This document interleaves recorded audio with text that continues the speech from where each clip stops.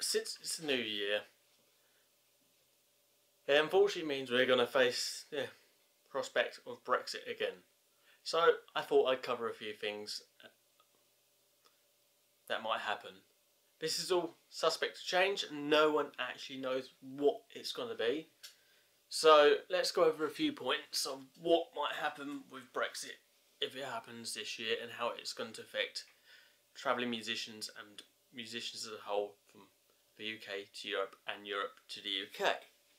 So let's talk about the paperwork. It seems that if Brexit goes ahead, there's going to be a ton of paperwork going on, and we don't know exactly what this paperwork is. But from my research and through articles that I've read, which will be linked below, it seems that if this paperwork is done by a third party, so you hire a third party to do this paperwork, it's going to cost approximately £500, and if you do it yourself independently, about £300. Now, what it's got saying here is a new car. Basically, the paperwork has to be redone if you buy anything while on tour. So, equipment change on tour, you buy a new guitar, you buy a new set of drums, more drumsticks, you're gonna have to do this paperwork all over again. Yay. So, this means that your best option for keeping your costs low is to buy everything you're going to need for the tour in advance. So, you need 400 sets of drumsticks, you're taking 400 sets of drumsticks to begin with, and you have to return with 400 sets of drumsticks at the end, otherwise you're going to need to do the paperwork all over again. Yay. And that's additional costs that small bands can't do. And artists, like, it just means don't buy anything while out on tour. Yay. Next point, let's cover visas. It's looking like that the first 180 days after Brexit happens, any UK citizen can get a 90-day visa to Europe without any hassle. No extra paperwork, it's just there. So with those first 180 days, you've got a 90-day limit on travel. This only happens though if UK government allows the same for Europeans. So vice versa. Seems fair to me. Oh well.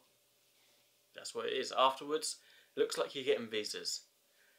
The problem with this is no one knows whether they're going to be European visas or independent country visas, such as you're going on tour from France to Germany to Poland.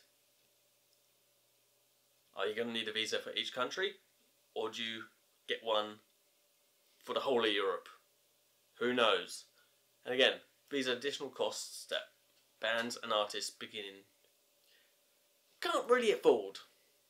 Now, we haven't quite got an idea how much these visas are gonna cost, but the ATA, which covers 70 countries, is published per person a cost of a visa for these world tour things, a costing of £325.96 plus a deposit, which is usually about 10%.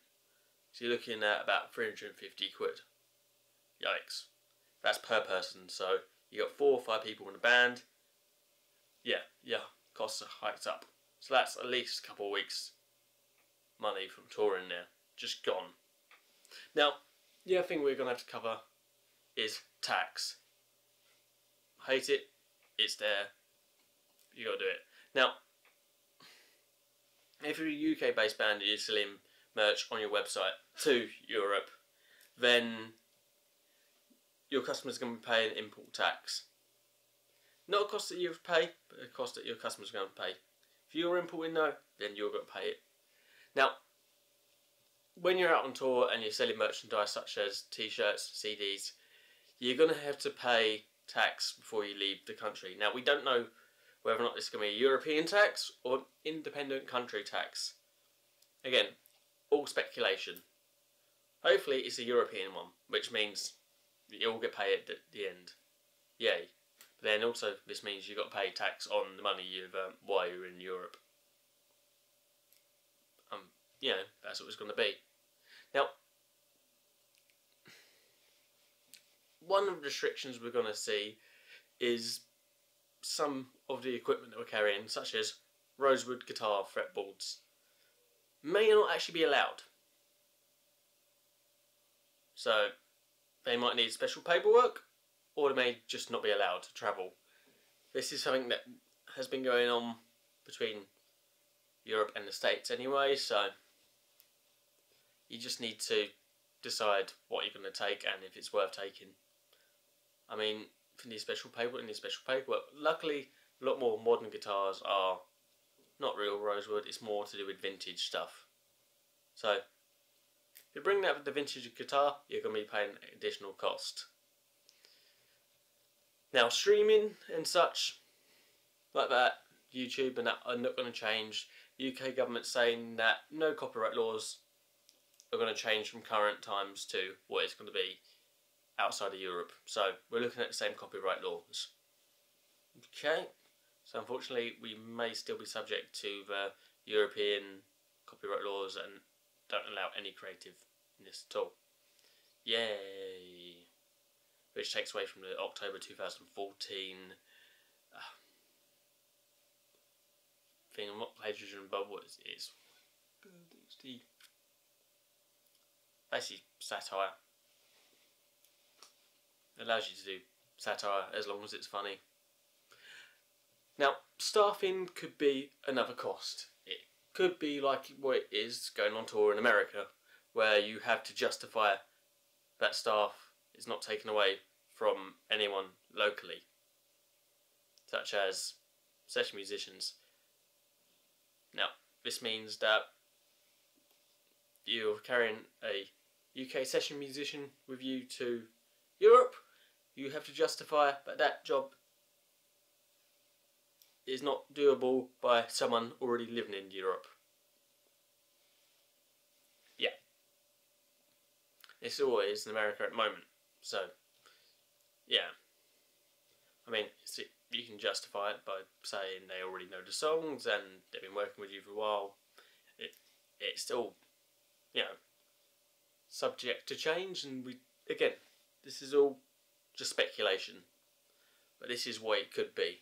Now, travel might be interesting due to driver's licensing and such, so hopefully it will work on the international driver's license law, so we'll have to wait and see about that.